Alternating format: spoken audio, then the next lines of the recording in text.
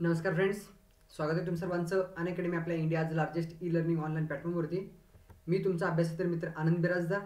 आज दिनांक 15 जुलै 2020 चालू घडामोडींसंबंधित जे काही महत्त्वाचे न्यूज आहेत ते सर्व न्यूज आपण कव्हर करण्याचा प्रयत्न करूया। फ्रेंड्स, चालू घडामोडी एका छताखाली नावाचा उपक्रम आपण चालू केलेला आहे अनअकॅडमी लाईव्ह MPSC यूट्यूब चॅनलच्या माध्यमातून।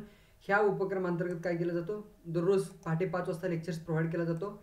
पण ह्या महिन्यामध्ये खूपच टेक्निकल एरर म्हणा काही अडचणी येत होत्या, तर ते पहाटे 5 वाजता लेक्चर प्रोव्हाइड करण्यामध्ये बऱ्याच वेळा अडचणी आल्यात।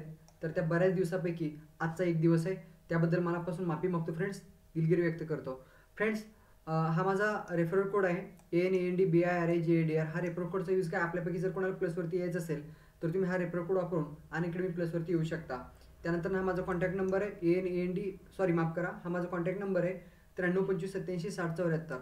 हा कॉन्टॅक्ट नंबरचा यूज काय, जर आपल्यापैकी काही डाऊट्स असतील, म्हणजे आपल्यापैकी कोणाला काही डाऊट्स असतील अनअकॅडमी प्लसवरती येत असताना, तर तुम्ही मला कॉल करून विचारू शकता। फ्रेंड्स, MPSCच्या एकंदरीत सर्वच परीक्षा जर विचार केला तर एकंदरीत ह्या 16 घटकावरती प्रश्न विचारतात। ठीक आहे, पूर्व परीक्षा असो किंवा मुख्य परीक्षा असो, ह्या 16 घटकावरती प्रश्न विचारतात। मग आपलं जर न्यू डिस्कशन असतो ह्या 16 घटकाशी लिंक करून रिलेटिव्ह होऊन आपण डिस्कशन करत असतो। ठीक आहे, जास्त वेळ न घेता आपण डिस्कशन स्टार्ट करूया। आजच्या लेक्चरमध्ये आपण काय काय अभ्यासणार आहे, 2020 राज्याचा जो आहे, राज्यामधील 2020चा जो आहे हिरक महोत्सव वर्ष आहे आणि माजी मुख्यमंत्री स्वर्गीय शंकरराव चव्हाण यांचा जन्मशताब्दी वर्ष आहे। ठीक आहे, मग हा न्यूज आपण डिटेल डिस्कस करणार आहे। त्यानंतर दुसरा न्यूज आहे, केंद्रीय मनुष्यबळ विकास मंत्र्यांनी आभासी पद्धतीने डिजिटल शिक्षणावरील प्रज्ञाता ठीक आहे मार्गदर्शन तत्वे जारी केलेले आहे। तर आता हा न्यूज आपण डिस्कस करणार आहे। कुठल्या परीक्षेसाठी युजफुल आहे, तर हा पूर्व परीक्षेमध्ये एक वेळ जर प्रश्न नाही आला ह्या घटकावरती तर कदाचित मुख्य परीक्षेमध्ये नक्कीच प्रश्न येऊ शकतो। मुख्य परीक्षेमध्ये पेपर क्रमांक 3 ठीक आहे, पेपर क्रमांक 3 HRD जो आहे तर त्या घटकांतर्गत ह्यावरती प्रश्न येण्याची दाट शक्यता आहे। तिसरा न्यूज आहे, वेगाने सैन्य शस्त्रास्त्रे माघार घेण्यावरती भर। चौथा न्यूज आहे, स्वदेशी कोवॅक्सिन ठीक आहे, ही जी कोवॅक्सिन आहे तर त्याची मानवी चाचणी सुरू करण्यात आलेली आहे। ही न्यूज आपण डिटेल डिस्कस करणार आहे। त्यानंतर पाचवा न्यूज आहे, महाविद्यालय म्हणून पदवी प्रमाणपत्राबरोबरच मिळणार पासपोर्ट विद्यार्थिनीसाठी नवीन योजना। हरियाणा राज्य सरकारचा एक महत्त्वाचा न्यूज आहे, तर आपण डिटेल डिस्कस करूया वन बाय वन। फ्रेंड्स, पहिला न्यूज आहे, 2020 राज्याचा हिरक महोत्सव आणि माजी मुख्यमंत्री स्वर्गीय शंकरराव चव्हाण यांचा जन्मशताब्दी। शंकरराव चव्हाण कोण आहेत, अशोक चव्हाण यांचे वडील। ठीक आहे, तर फ्रेंड्स लक्षात घ्या, डॉक्टर स्वर्गीय शंकरराव चव्हाण यांच्या जन्मशताब्दी वर्षाच्या निमित्ताने राज्य शासनाच्या साहित्य संस्कृती मंडळाने निर्मित केलेल्या आधुनिक भगीरथ ठीक आहे या गौरव ग्रंथाचा तसेच माहिती आणि जनसंपर्क महासंचालनालयाच्या लोकराज्य मासिकेच्या विशेष अंकाचा जो प्रकाशन नुकतंच करण्यात आलेले आहे मुख्यमंत्री उद्धव ठाकरे यांच्या हस्ते। ठीक आहे फ्रेंड्स, आता बघा, हा न्यूज वरती दोन प्रश्न येऊ शकतात। एक व्यक्तिविशेषवरती आधारित न्यूज म्हणजे प्रश्न येऊ शकतो, जसे की शंकरराव चव्हाण यांचा जन्मशताब्दी वर्ष आहे त्यानिमित्ताने यांच्यावरती प्रश्न आला तरी येऊ शकतो। दुसरी गोष्ट म्हणजे बघा, पुस्तक म्हणजे अलीकडचं क्वेश्चन पेपर ॲनालिसिस जर आपण केला, राज्यसेवा असेल कंबाईनचा असेल, तर त्यामध्ये पुस्तक आणि एखाद्या पुस्तकाचा लेखक ह्यावरती परीक्षेमध्ये प्रश्न येतात। ठीक आहे, मग त्या अनुषंगाने हे आपण डिस्कस करणं गरजेचं आहे। आधुनिक भगीरथ ठीक आहे, अगिनुत भगीरथ जो आहे तर हा परीक्षेमध्ये प्रश्न येऊ शकतो। तर त्या अनुषंगाने लक्षात ठेवा, राज्य शासनाच्या साहित्य संस्कृती मंडळाने निर्मित केलेल्या पुस्तकाचं नाव काय, आधुनिक भगीरथ। ठीक आहे, या गौरव ग्रंथाचा तसेच माहिती आणि जनसंपर्क महासंचालनालयाच्या वतीने लोकराज्य देखील एक मॅगझिन फ्रेंड्स, जुलै महिन्याचा लोकराज्य मॅगझिन पब्लिश करण्यात आलेले आहे। त्या मॅगझिन मध्ये शंकरराव चव्हाण यांच्याबद्दल डिटेल माहिती देण्यात आलेली आहे। ठीक आहे, त्यांच्या कार्याबद्दल, त्यांनी केलेले जे काही सगळं कार्य असतील तर त्याबद्दल डिटेल डिस्कस करण्यात आलेलं आहे, ते आपण मॅगझिन वाचणं गरजेचं आहे। तर माजी मुख्यमंत्री डॉक्टर शंकरराव चव्हाण यांच्या जन्मशताब्दी वर्षानिमित्त माहिती आणि जनसंपर्क महासंचालनालयातर्फे लोकराज्य मासिकाचा जुलै 2020चा अंक जो आहे तर तो जन्मशताब्दी विशेषांक म्हणून प्रसिद्ध करण्यात आलेला आहे। ठीक आहे, आता तुम्ही ह्या अनुषंगाने काय काय लक्षात ठेवणार, आधुनिक भगीरथ हे लक्षात ठेवणार। ठीक आहे, तर कुणी निर्मित केलेलं आहे, तर महाराष्ट्र राज्य शासनाच्या साहित्य संस्कृती मंडळाने हे निर्मित केलेलं आहे। ठीक आहे, हे लक्षात ठेवा। आता शंकरराव भाऊराव चव्हाण यांच्याबद्दल थोडंसं डिटेल डिस्कस करूया। त्यांचं पूर्ण नाव आहे शंकरराव भाऊराव चव्हाण। फ्रेंड्स, ह्यांचा एक बायोग्राफी पुस्तक लिहिलेलं आहे। कुणी लिहिलेलं आहे, डॉक्टर सुरेश सावंत यांनी पुस्तक लिहिलेलं आहे। कुणी लिहिलेलं आहे, डॉक्टर सुरेश सावंत। महाराष्ट्राचे शिल्पकार शंकरराव चव्हाण, महाराष्ट्राचे शिल्पकार शंकरराव चव्हाण हे पुस्तक कोणी लिहिलेलं आहे? डॉक्टर सुरेश सावंत यांनी लिहिले आहे. बघा, पुस्तक आणि लेखक ह्या घटकावरती प्रश्न येण्याची दाट शक्यता आहे. ठीक आहे, मग ह्या पुस्तकाची निर्मिती कोणी केली, प्रकाशन कोणी केलेलं आहे? महाराष्ट्र राज्य साहित्य आणि संस्कृती मंडळाने ह्या पुस्तकाचं प्रकाशन केलेलं आहे. ह्या पुस्तकाचं प्रकाशन कोणी केलेलं आहे? महाराष्ट्र राज्य साहित्य आणि संस्कृती मंडळाने ह्या पुस्तकाचं प्रकाशन केलेलं आहे. तर आता शंकरराव चव्हाण यांच्याबद्दल थोडंसं डिटेल डिस्कस करूया. तर बघा, शंकरराव भाऊराव चव्हाण हे महाराष्ट्राचे 4थे मुख्यमंत्री होते. ठीक आहे, तसेच भारताचे केंद्रीय गृहमंत्री देखील होते, हे लक्षात ठेवा. तर त्यांचा जन्म जो आहे तर शेतकरी कुटुंबातील पैठण या गावी 14 जुलै 1920 रोजी झालेले. कधी झालेले? पैठण या ठिकाणी 14 जुलै 1920 रोजी झालेले. आणि आता चाललाय कुठला? 2020 हा वर्ष चाललाय, म्हणजेच काय, जन्मशताब्दी वर्ष चाललाय. ठीक आहे, त्यांचा मृत्यू जो आहे तर तो 26 फेब्रुवारी 2004 ला झालेला आहे. मृत्यू कधी झालेला आहे? 26 फेब्रुवारी 2004. त्यांच्या आईचं नाव काय होतं? लक्ष्मीबाई. त्यांच्या वडिलांचं नाव काय होतं? भाऊराव. हे लक्षात ठेवा. त्यांचं प्राथमिक शिक्षण जो आहे तर तो पैठण या ठिकाणी झालेलं आहे. आणि पुढे उस्मानिया विद्यापीठातून, म्हणजे हैदराबाद या ठिकाणी असणारा उस्मानिया विद्यापीठातून त्यांनी BA ची डिग्री घेतली. त्यानंतर पुढे त्यांनी LLB केले. ठीक आहे, आणि पुढे जाऊन 1945 मध्ये तर त्यांना वकिलीची सनद भेटली. ठीक आहे, शंकरराव भाऊराव चव्हाण यांच्याबद्दल आपण डिटेल डिस्कस केला. आता ह्यांच्याशी निगडीत अजून काही गोष्टी आपण जाणून घेण्याचा प्रयत्न करूया. बघा, MPSC परीक्षेमध्ये आपण प्रिव्हियस इयरचे क्वेश्चन पेपर अनालिसिस केल्यानंतर एक गोष्ट लक्षात आला असेल, महाराष्ट्राच्या मुख्यमंत्र्यांचा कार्यकाळावरती प्रश्न विचारला गेलेला आहे. ठीक आहे, आणि विचारत असताना कसं प्रश्न विचारले गेले की आता बघा, एखादा मुख्यमंत्री जर चर्चेमध्ये असेल, पाठीमागे झालेले मुख्यमंत्री, तर त्यांच्या आधी कार्यरत कोण मुख्यमंत्री होते आणि त्यांच्यानंतर कोण मुख्यमंत्री होते, असं परीक्षेमध्ये प्रश्न विचारतात. ठीक आहे, मग त्या अनुषंगाने लक्षात ठेवा, महाराष्ट्राचे मुख्यमंत्री म्हणून 4थे मुख्यमंत्री म्हणून शंकरराव चव्हाण यांनी कार्य भूषवलेलं आहे. तर त्यांचा कार्यकाळ जर विचार केला तर 21 फेब्रुवारी 1975 पासून 16 मे 1977 पर्यंत तर त्यांनी मुख्यमंत्री पदावरती कार्यरत होते. त्यांच्या पाठीमागे मुख्यमंत्री कोण होते, म्हणजे त्यांच्या आधी मुख्यमंत्री म्हणून कार्य कोणी केलेलं आहे? वसंतराव नाईक यांनी. आणि त्यांच्यानंतर मुख्यमंत्री म्हणून कोणी काम केलेलं आहे, म्हणजे ह्यांच्यानंतर ना तर वसंतदादा पाटील यांनी कार्य केलेलं आहे. त्याच अनुषंगाने ते परत दुसऱ्यांदा एकदा मुख्यमंत्री बनले होते. कधी? 12 मार्च 1986 ते 26 जून 1988 ह्या काळामध्ये ते महाराष्ट्राचे मुख्यमंत्री झाले होते. मग त्यांच्या आधी कोण होते मुख्यमंत्री? शिवाजीराव निलंगेकर. आणि त्यांच्यानंतर शरद पवार हे मुख्यमंत्री झाले होते. ठीक आहे, हे देखील इन्फॉर्मेशन सर्वांनी लक्षात ठेवा. त्यानंतर फ्रेंड्स, परीक्षेमध्ये अजून देखील प्रश्न विचारतात. परीक्षेमध्ये बघा, मुख्यमंत्रीवरती महाराष्ट्राचे काही मुख्यमंत्री आहेत, आता उद्धव ठाकरेचे 19वे मुख्यमंत्री आहेत. ठीक आहे, व्यक्ती म्हणून. तर आता ह्यावरती देखील परीक्षेमध्ये प्रश्न विचारतात. परीक्षेमध्ये ह्या मुख्यमंत्र्यावरती हे जे आहे तर कसं प्रश्न विचारतील की क्रोनॉलॉजी विचारतील. ठीक आहे, ह्यानंतर हे कोण, म्हणजे बघा, उदाहरणार्थ यशवंतराव चव्हाण हे महाराष्ट्राचे पहिले मुख्यमंत्री आहे. ठीक आहे, त्यानंतर कोण होते?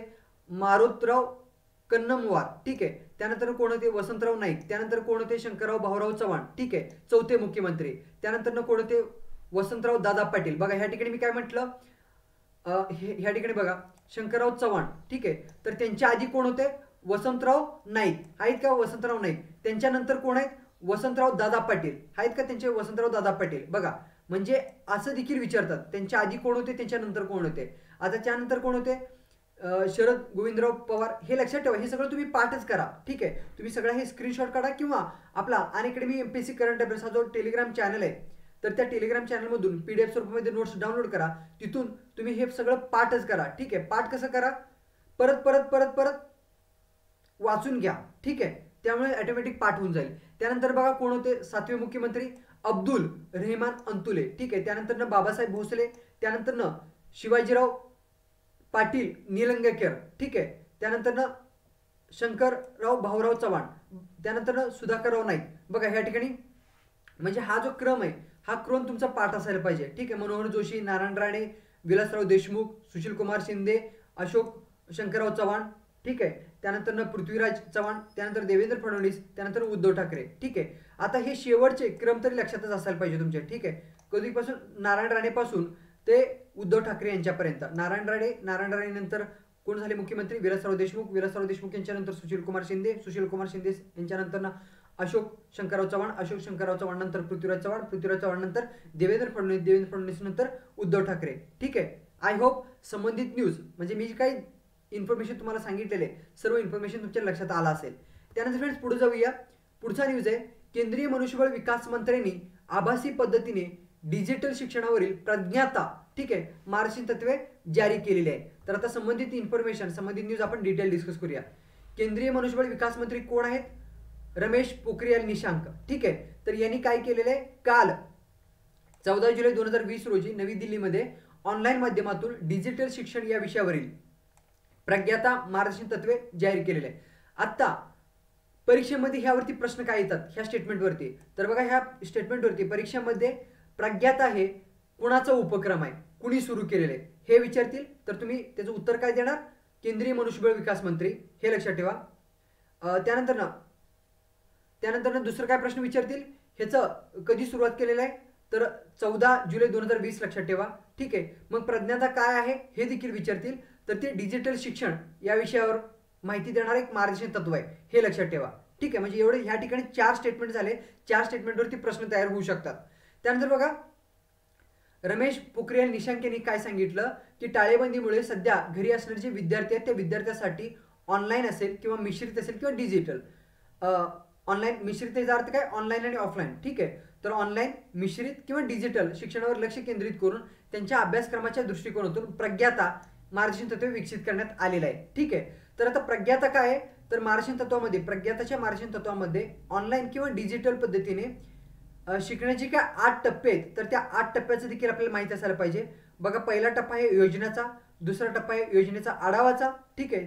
तिसरा टप्पा आहे व्यवस्थापन करा, म्हणजे व्यवस्थापन करणे, त्यानंतर मार्गदर्शन करणे, त्यानंतर चर्चा करणे, त्यानंतर अभ्यास नेमून देणे, त्यानंतर मागोवा घेणे, त्यानंतर कौतुक करणे, असे ह्या ह्याच्यामध्ये मार्गदर्शक तत्वामध्ये 8 टप्पे जाहीर करण्यात आलेले, 8 टप्पे सांगण्यात आलेले, ठीक आहे. हे सर्व टप्पे उदाहरणासह डिजिटल शिक्षणाचं नियोजन आणि अंमलबजावणीबाबत मार्गदर्शन करणार आहेत, ठीक आहे. त्यानंतर फ्रेंड्स पुढं ह्याच अनुषंगाने काही गोष्टी जाणून घेण्याचा प्रयत्न करूया.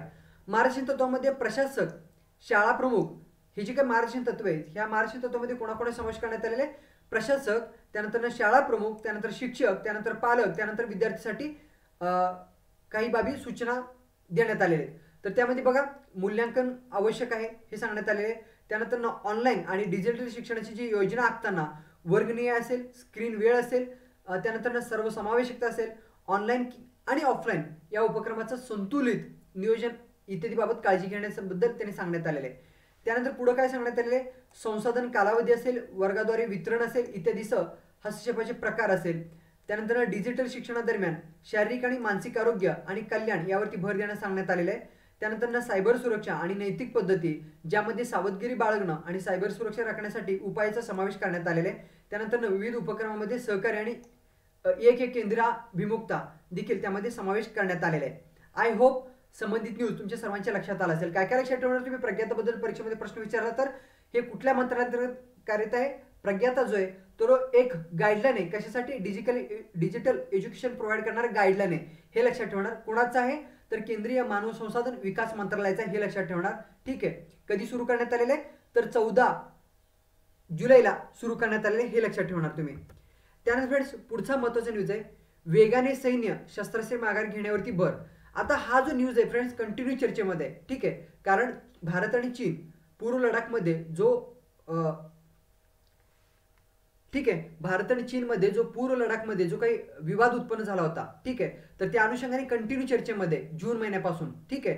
तर आता ह्यावरती परीक्षेमध्ये, ह्या न्यूजवरती परीक्षेमध्ये प्रश्न काय येणार तर भारत आणि चीन यांच्या, आधी न्यूज समजून घेऊया आणि आपल्याला एक्झाम पॉईंट ऑफ व्ह्यू काय लक्षात ठेवायचं ते सांगेन तुम्हाला. भारत आणि चीन यांच्यामध्ये पूर्व लडाखमध्ये सैन्य माघारीबाबत लष्करी कमांडर पातळीवरती चर्चेची 4थी फेरी होती, तर ती मंगळवारी पार पडलेली आहे, ठीक आहे. या अनुषंगाने पँगॉन्ग त्सो आणि देप्सांग यासह संघर्षाच्या ठिकाणाहून दोन्ही देशांनी, भारत आणि चीन या दोन्ही देशांनी कालबद्ध रीतीने सैन्य माघार घेणं, तसंच प्रत्यक्ष नियंत्रण रेषेच्या नजीक जी तैनात केलेली मोठ्या प्रमाणावरती जी सैन्य आणि आघाडीवरील चौक्या आहेत, तर त्यामध्ये ठेवलेली जी काही शस्त्रास्त्रे आणि इतर जी सामग्री आहे तर ते मागे घेण्याबद्दल चर्चा झालेली होती, ठीक आहे. काल चर्चा झालेली आहे. ह्याच अनुषंगाने आता एक्झाम पॉईंट ऑफ व्ह्यू तुम्ही काय लक्षात ठेवणार, एक्झाम पॉईंट ऑफ व्ह्यू ह्या गोष्टी आपण लक्षात ठेवणं गरजेचं आहे. तर भारताच्या वतीने लेफ्टनंट जनरल पातळीवरची ही 4थी फेरी होती, ठीक आहे. मग भारताच्या वतीने कुणी सहभाग घेतला होता तर त्या व्यक्तींचं नाव लक्षात ठेवणं गरजेचं आहे. तर भारताच्या वतीने भारतीय प्रतिनिधी मंडळाचं नेतृत्व कुणी केलं होता, लेफ्टनंट जनरल हरिंदर सिंग यांनी केलेला होता, ठीक आहे. तर हरिंदर सिंग कोण आहेत, तर लेह या ठिकाणी 14व्या कोरचे प्रमुख आहेत. याबद्दल ज्यावेळेस आपण हरिंदर सिंग बद्दल पहिल्यांदा डिस्कस केला होता त्यामध्ये आपण सर्व काही exam point of view detail discussion केलेला होता. त्यानंतर काय लक्षात ठेवणार तुम्ही, चीनच्या बाजूने कुणी नेतृत्व केला होता, तर दक्षिण शिंजियांग लष्करी भागाचे कमांडर लिऊ लिन यांनी केला होता. तर आता हे लक्षात ठेवायची गरज नाही, फक्त हा पॉईंट लक्षात ठेवा, लेफ्टनंट जनरल हरिंदर सिंग. ठीक आहे, आय होप संबंधित इन्फॉर्मेशन तुमच्या सर्वांच्या लक्षात आला असेल. त्यानंतर फ्रेंड्स पुढचा महत्त्वाचा न्यूज आहे, स्वदेशी कोवॅक्सिनची मानवी चाचणी सुरू करण्यात आलेले कोरोना विषाणूच्या प्रतिबंधावरती महत्त्वपूर्ण संशोधन.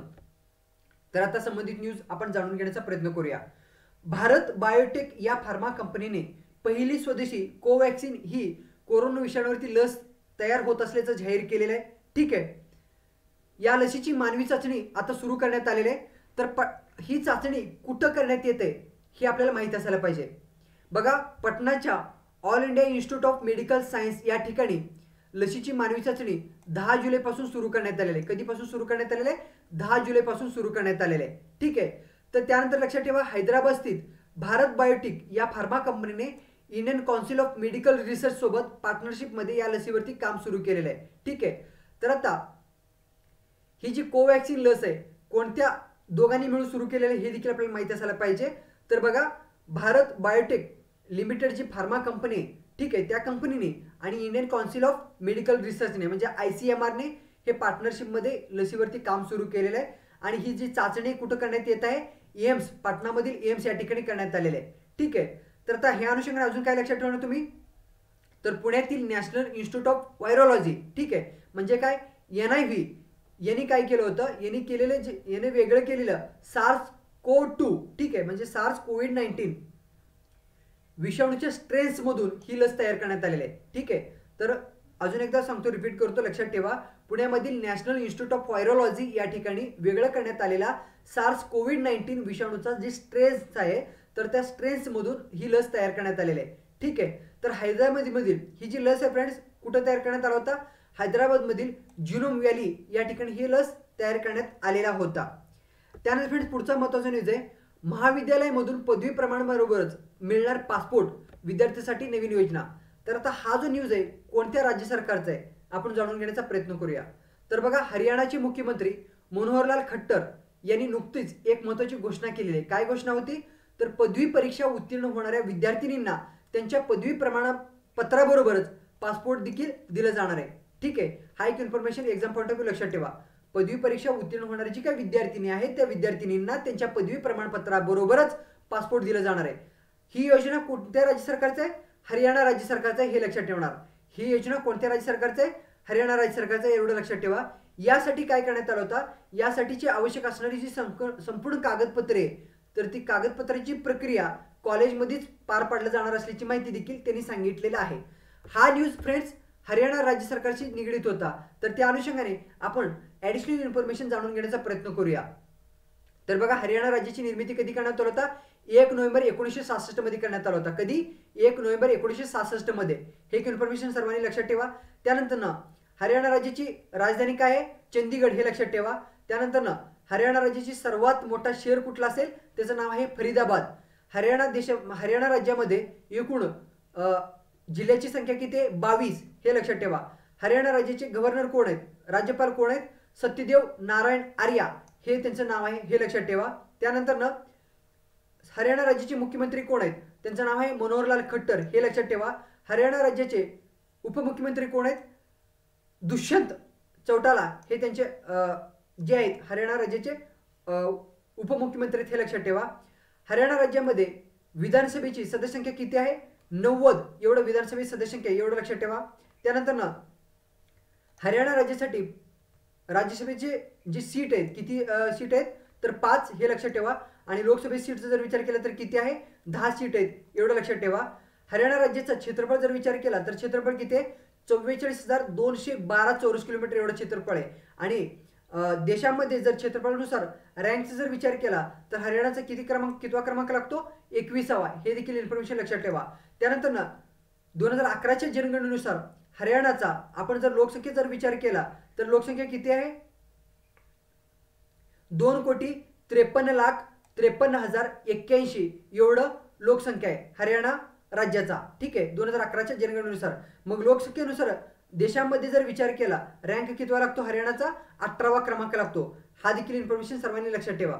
त्यानंतर फ्रेंड्स मॅप रिडिंग वरती परीक्षेमध्ये प्रश्न विचारतात, ठीक आहे. मग हरियाणाच्या शेजारी कुठल्या कुठल्या राज्याचा समावेश होतो, कुठल्या कुठल्या राज्याचा समावेश होत नाही, हे देखील इन्फॉर्मेशन आपल्या सर्वांना माहित असायला पाहिजे. बघा, हरियाणा राज्याच्या पश्चिमेला राजस्थान आहे, उत्तरेला पंजाब आहे, त्यानंतर पूर्वेला कुठल्या राज्याची सीमारेषा लागून आहे?